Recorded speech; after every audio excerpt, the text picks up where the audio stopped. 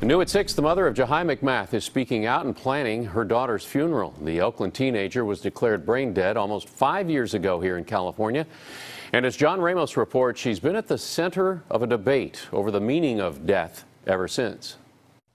For 4.5 years, the family of Jahi McMath insisted she was alive when most of the world was saying she was gone. 11 days ago, that fight ended, at least medically. Her heart stopped. Jahi was 13 years old when she was declared brain dead by doctors at Oakland Children's Hospital after an operation to remove her tonsils went bad. But her family put up a fight and eventually moved her to New Jersey, where she existed on a ventilator and, according to her mother, could move her feet and hands on request. My daughter showed me that what I knew from the start, she was always alive. And I really feel bad that she had to die 2,558 miles away from all her family and friends who love her. Naila Winkfield says she is thankful to New Jersey for allowing her to contest the death declaration on religious grounds and even providing Medicare coverage for Jahi's care. And though she had to sell her home and is now broke, Naila says it was worth it to watch her daughter change over the years.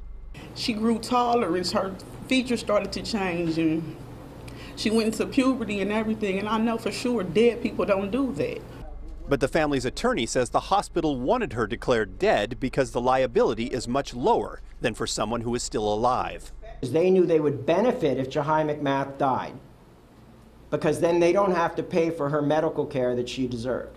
But now Alameda County is refusing to recognize New Jersey's death certificate. So the coroner has not issued a burial permit, and the family does not even know if they will be able to bury Jahi on Friday as planned. In a grim irony, they are now fighting to prove Jahi is dead. She's embalmed. What are you looking for? I don't understand. Let her go in peace, in dignity. Jahi's family was often criticized for their struggle, but they say they're proud of their little girl, who may have changed what it even means to be alive. In San Francisco, John Ramos, KPIX 5. Jahi's family is suing Oakland Children's Hospital, accusing it of wrongful death. In wrongful death cases, California limits the liability to $250,000. There's no such limit if the injured patient is still alive.